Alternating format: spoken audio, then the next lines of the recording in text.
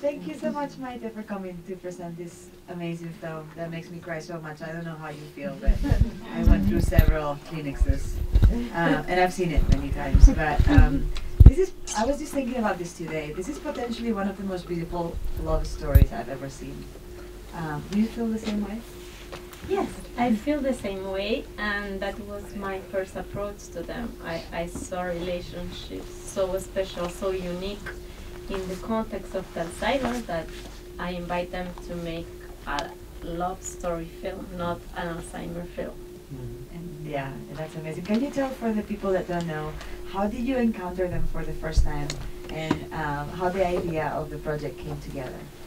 Yes, well, they are, as did you see, they are very well known in Chile, and I know them for all my life. I admire them a lot, and when he got Alzheimer, he openly made an interview in a magazine, and he said that he has Alzheimer, and I met him a couple of months after. I was teaching in a university for Paulina's work, and I saw them in that work context, and she was with him in the work, and he accompanied her, and all the people that work with her integrate him.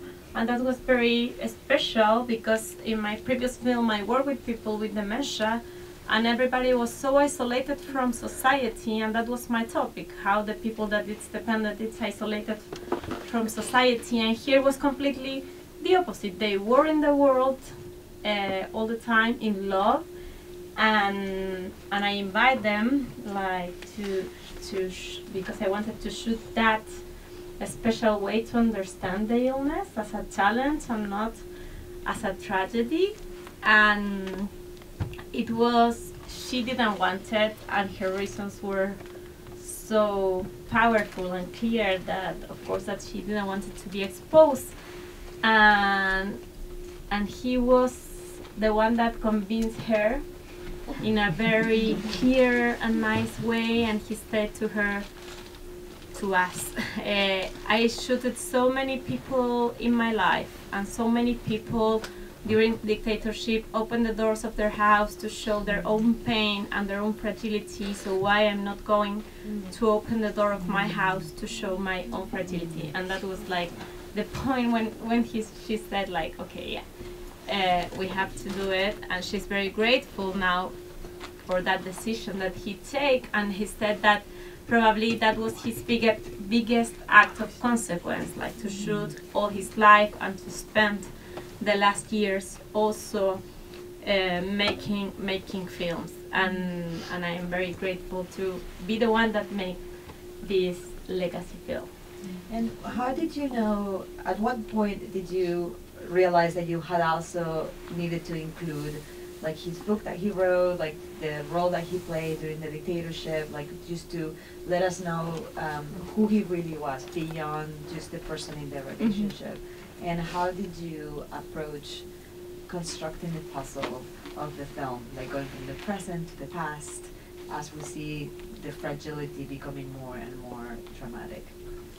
Yeah, I think it was something that the layers I discovered during the editing. I really, at the beginning, I was completely focused on the present of the relationship, and that was my focus during the shooting. And in the road, I realized that he never forget nothing, that he was a man that always remember his pains, his loves, and so I have to make the connections with other levels and to show the past and to show his work. And when I saw that scene that he remembers so perfectly the dictatorship and the friend that he lost, it was like I have to make the link with that moment and with that point of his career, because that it's there. So I started to construct that associations and levels, because it was something that keeps in the body. Like in that scene when he said, she said, "Do you love your house?"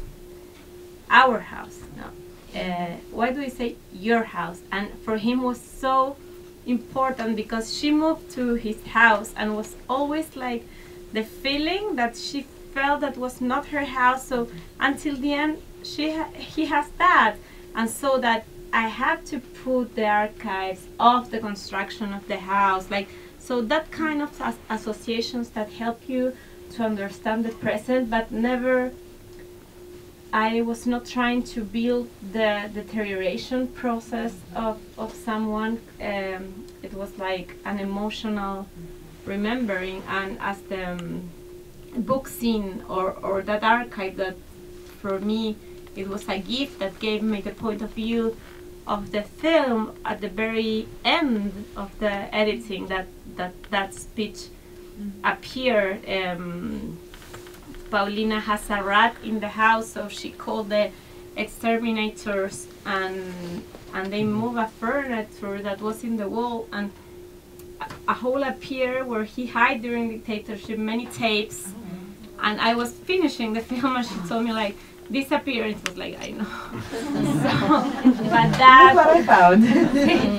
that speech appeared that, and it was really a gift to understanding when he said like, the Chileans do not need to think in dates and information. We have to build our emotional memory, and we have to construct the mornings from that place, and that it's what is happening to him. He didn't remember dates, he didn't remember information, but emotional memory is there. And it's this year that it's the 50 years anniversary of the coup commemoration of the coup in Chile. It's the first time in so many years that we started to hear so many negationism speech about human rights violations that we never heard before.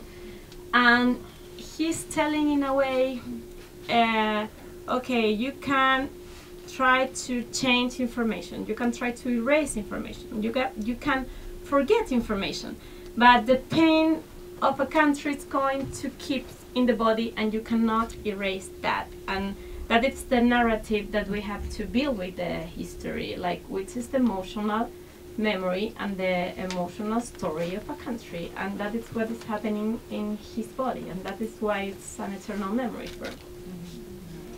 I have more questions, so perhaps you do too. Anybody wants to comment the question? Yes, all the way in the back, and then we'll come here. Yeah, can you talk a little bit about the transition to filming during COVID and them using the cameras and... Yes. Well, I shoot for 5 years the film. The first I shoot for 2 years. Then a year and a half of COVID, she shot it with her camera, and then I came back a year and a half. And when lockdown started in Chile, it was really heavy. It was a year and a half with very strict lockdown. You have to take permissions to go to the supermarket once per week. Like, you can really don't move. And at the beginning, I thought, well, the film is finished, but I will send her a camera until I will be back. So it was going to be research material for me until I will shoot again. I will be back shooting. So the camera was a kind of diary between us during COVID, and she said that it was a big company to her to have the camera, and she recorded and she sent me message like, today I lived this 3 times, and this happened to him, and this happened to me, and it was a kind of constantly conversation.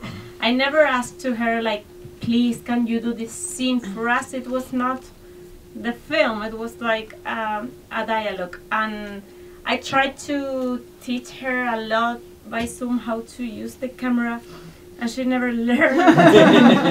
It's completely out of focus, and she gets worse all the time. So the material was for me like, I cannot believe it, it's so awful. So I thought I will never use it because it was so awful, and for me it's so important to have the perfect shot and the perfect image, and to make cinema as we understand the parameters. But at the end, I learned that material, it's so deep, so unique. Even if I have all the access, I will never be there at 2 a.m. in the middle of the night. And and it's so intimate, profound, and real that it's a perfect material, and that it's what we need, emotions, not the perfect shot. So it was a lesson about cinema. Yeah, go ahead. I felt like in the film, he had very strong memories of his work and his reporting, but not as much of his wife and his partner. Did you feel the same way? And no, I feel that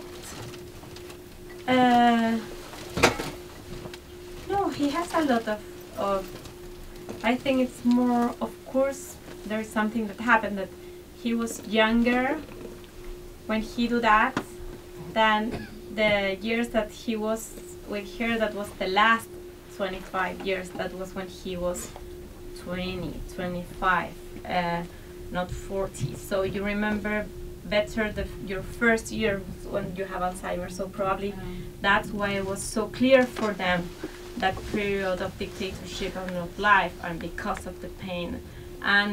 But something that is very special and unique, it's until he passed away, he never forget her. Like, I was thinking at the beginning I was going to make the film until the day that he didn't remember her. But that never happened. Happened things like he forget for a couple of hours, as we saw in the film, but not constantly forget her, and that means so much about that relationship.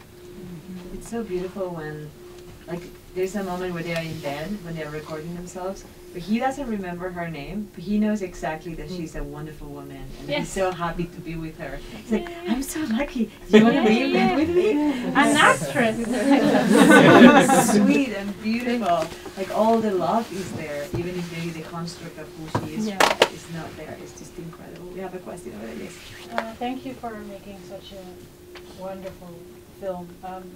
How did the both of them react when they saw it? Did they see it together?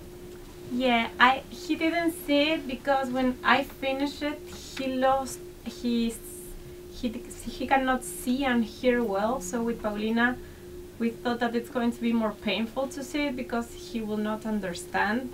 I finished the shooting 1.5 years before he passed away, so the deterioration after was completely extreme. He cannot move, he was bedridden. So that was he was like that when I finished it. So it doesn't have sense for us. We explained him that we were in festivals and he was very happy, but we didn't show it. And for her it has been very important because she feels that her mourning has been a sharing mourning, and she's a person that is really open with the emotions, and she really wanted to share the pain, and she wanted to be with people. So she said that it's a perfect excuse because she wanted to speak about him, and the film helps for that, because when you know that if someone that you love pass away, the people avoid to speak about that. In this case, the film is a perfect excuse, and she's making a lot of Q&A and traveling. And she said that she passed the last year so isolated that at the end it is a way to come back to the world, but taking with the hand of him. So it's very nice. And about her, like, I have had a lot of doubt at the beginning if I needed to put in the introduction that she was an actress and a minister of culture, because I really didn't need it for the script. It was not necessary, but at the end it was so important for me because I needed to break the stereotype of the caregivers in Latam that are always women that are at home, and she's a woman that decided to step off her big career the last 2-3 years, like to be after the lockdown, like to be at the home. So that was very important for me to construct too, to understand, as she said, like everybody have to take care. The only way to evolve as a society is to everyone to take care of another human being in some point of our life. That doesn't happen, it's impossible. It's like the ultimate act of love. Yes. Yes, question in the back. It's not your first film on dementia and Alzheimer's. What is it about that that keeps drawing you in? Sorry, what? What is it about Alzheimer's, about dementia, that keeps drawing you back? It's not your first film Yes. about the subject. Yeah, I think what moves me is fragility in general, that we hide so much how to deal with fragility and how to deal with the change of the body and the consciousness. So yeah, I want to explore and share that kind of experience. And at the same time, as a filmmaker, it's as I do observational documentaries, I never interview people.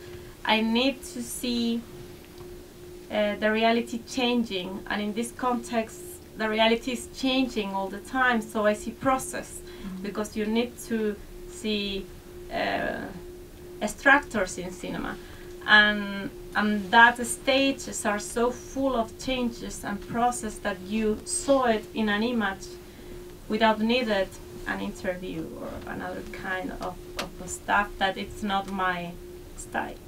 Yeah. Any more comments or questions? I wanted to ask you, because one of the things that it's heartbreaking for me is when Augusto is really feeling like my friends are abandoning me, people don't love me anymore, that need to feel seen or loved, and how in a way you've given him the ultimate, instrument of love, because now we all love him and are sending all this love to them every time that anybody sees the film. So I wonder if were you conscious, or in which way you felt that your relationship to them was impacting their life during what was happening and after? No, I didn't realize during, because it was a film that I lost the control. Like, I cannot shoot for a while. I never knew when I was going to finish, so I was never conscious of the film that I was doing. I understand it in the very late stage of editing that was very long. So I was not conscious of what can the film help them, and indeed I was very afraid to don't make something that can hurt them. But yeah, I realized it at the end, really,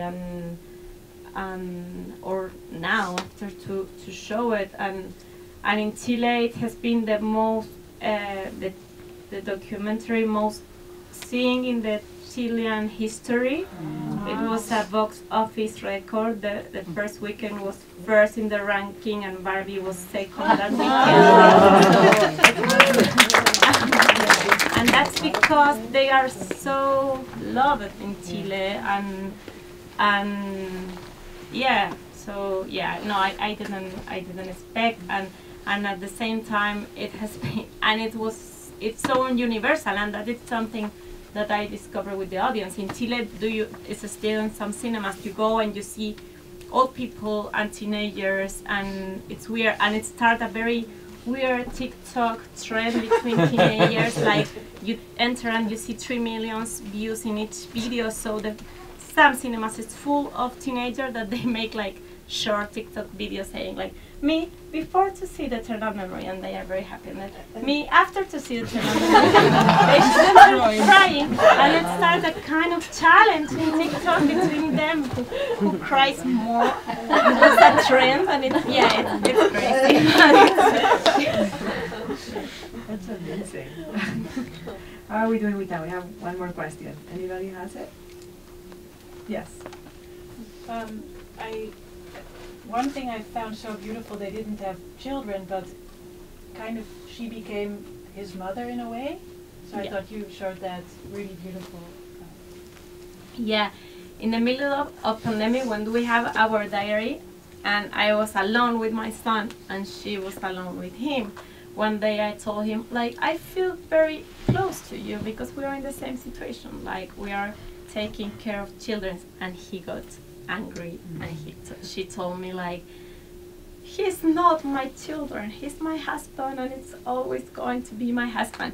So yes and no, like, and I understand her in a way, because we associate the caregiver to, and me also, to my son, but for her, it's amazing that for her was always his husband, and she tried to build a couple. But yeah, it's the sense of that we see women taking care all the time, and I see very different reactions, and we make focus group between women and men that see the film that about the relationship with the caregivers, like yeah. You do focus groups through screening? Yeah. And it's like, well, man's, the question almost always like, who is going to take care of me? Like, we are not asking to ourselves, but like yeah.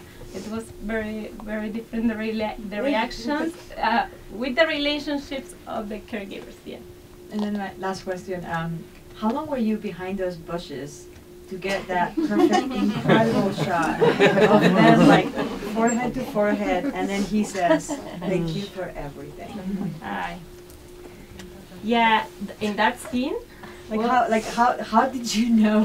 Where were you waiting behind those bushes? How did that happen? We were like slowly walking all the morning, very far because I lived them, and it was very slow because, well, we shoot for a year, and you saw they walk very well at the beginning, the bicycles, and it was like it takes 2 hours to them to walk for this distance to that one, and when they were walking, it was my last day of shooting, because in the moment that he said, I'm not anymore, and she said, you are, and he said, no, I'm not, it was the first time in 5 years that I felt uncomfortable with the camera, because it was the first time that he was saying, like, I am not in my identity anymore, and I didn't want it to be there if he didn't feel good with himself. And they were not saying to me, let's stop here, I will continue for a year and a half, but until he passed away. But that was so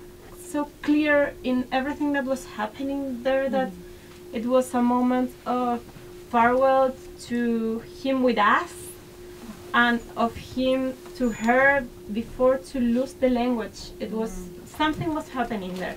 Yeah, we lose, like, we spent like at least half an hour there when they were like, yeah, speaking and being there, like, without speak to, but it was all the morning in that walk.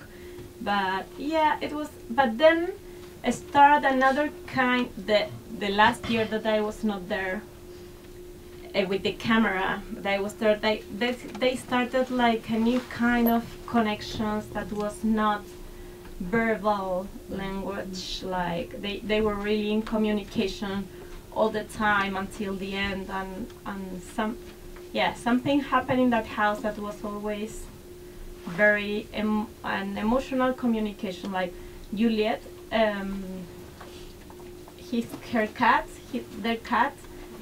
that you see on the film, they lived there for 15 years, and the day that he stopped walking, she stopped walking, and the day that he stopped seeing, she stopped seeing, and the day that he passed away, she passed away an hour after. So you say, like, everything, like, They were was so connected. yes, in that house. Yeah. Wow, so magic. Thank you so much for coming. Thank you Thank so you. much.